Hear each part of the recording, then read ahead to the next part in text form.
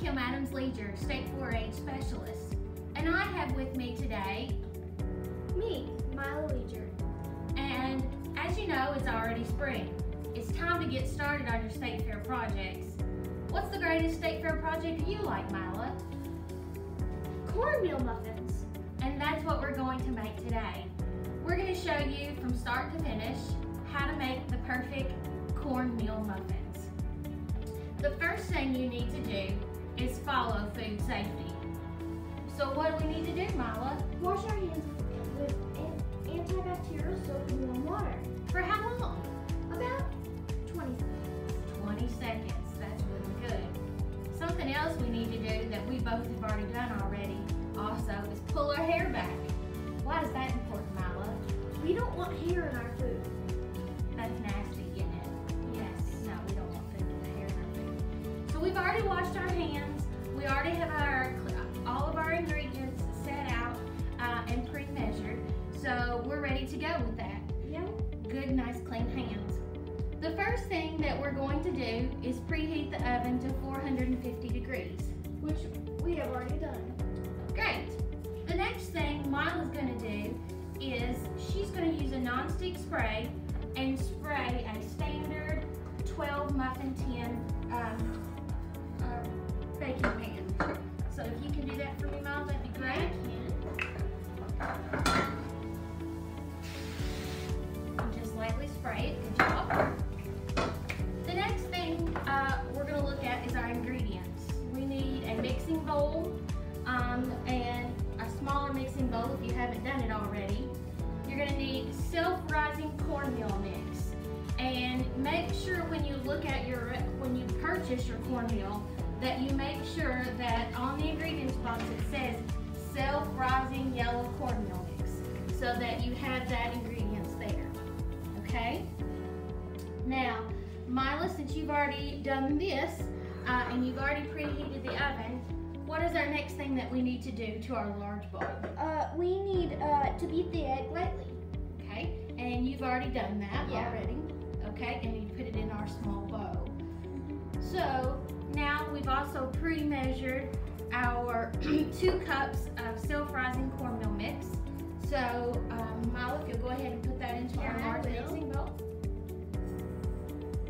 Very good. Okay, and then now if you'll add the wet ingredients to the dry. The dry self-rising already has leaveners in it, and that's why you don't have to have baking powder or baking soda in that already. This is our egg. Okay. 1 beaten egg. And we have our 1 1/4 cup of regular milk, low-fat milk. Okay. And then we're going to use a 1/4 cup of oil or melted shortening in there.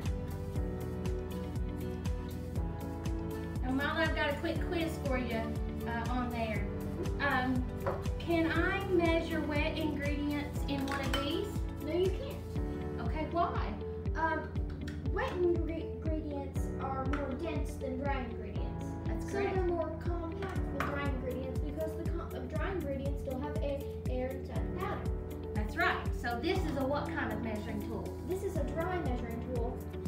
This is a wet measuring tool. And you've seen some of these as a wet measuring tool. Good job. All right, so Myla, if you will mix those together for us.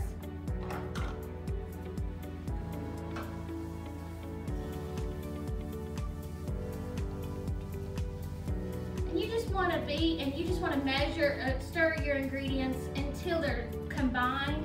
The batter is going to be somewhat lumpy still because you don't want to over mix. When you over mix it, it makes a really tough cornbread mix. So you don't want to do that. Now here's a little helpful hint that we have found also. You want to fill your muffin tins 2/3 of the cup full. One of the biggest things for your state fair and your county fair entries is to make sure all your muffins are equal shape and size. So what we like to do is we like to use a scoop, and that ensures that everyone has the exact amount of filling in there. And this scoop is really good because it has this mechanism which cleans out the bottom. So that you're ensured that every filler is exactly the same. Now this recipe is based upon a 12 muffin baking pan.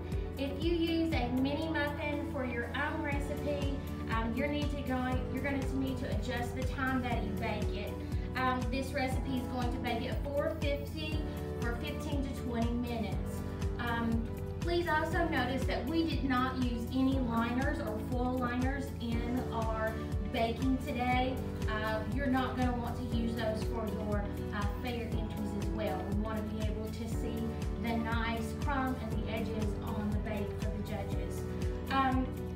We're going to bake this again at 450 degrees for 15 to 20 minutes. Myla, you want to put this in the oven? Yeah, I'll open the door for you.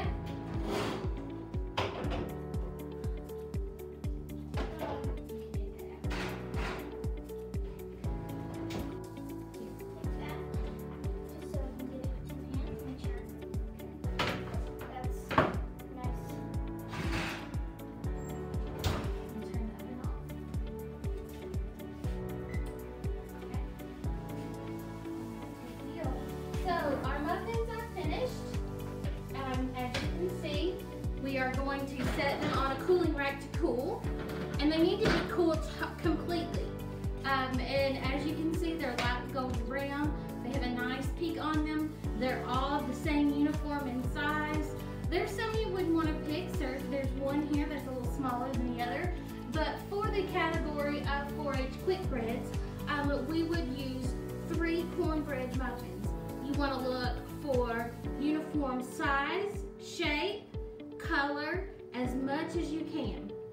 Once those have all cooled and you've picked your 3 that you want to go, you want to put them on a plastic or paper plate. Make sure they're totally cool. You'll want to put them in a gallon-size clear Ziploc bag and slide them into the bag.